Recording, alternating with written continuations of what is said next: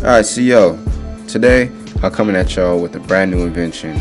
Lately I've been doing a lot of scheming, and this one came across. Alright, so yo, it goes like this. I was just chilling, doing my normal, drinking a cup of Kool-Aid, and then I noticed that it tastes a little weird, and I was like, hold on, this is weird. So poured out the cup of Kool-Aid, perfectly good cup of Kool-Aid, forgive me for that, and got me a new cup. And I was like, why, this still tastes weird. And I came to realize that it wasn't even the Kool-Aid, it was the ice. And I was like, hold on, this says ice maker, but it should say toilet maker. This ice is straight nasty.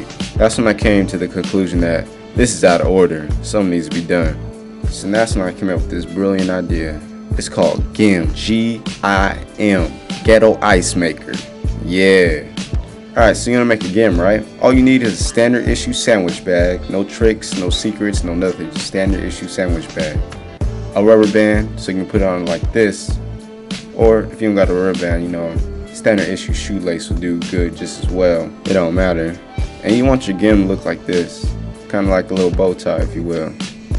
But you do want your bottoms to be a little pointy, so that the ice keeps the right figure. Now you put the rubber band in the middle of the sandwich bag, and it makes two sides. You want to pour whatever liquid into each side, and you can use whatever, coffee, Monster, whatever. You want the last step of your GIM to look like this, and yeah, they are a little fun to play with. Throw your GIM up in your freezer in a nice little position where they still point down, something like this, so that when you wake up in the morning the next day, it'll be all ready for you, all frozen.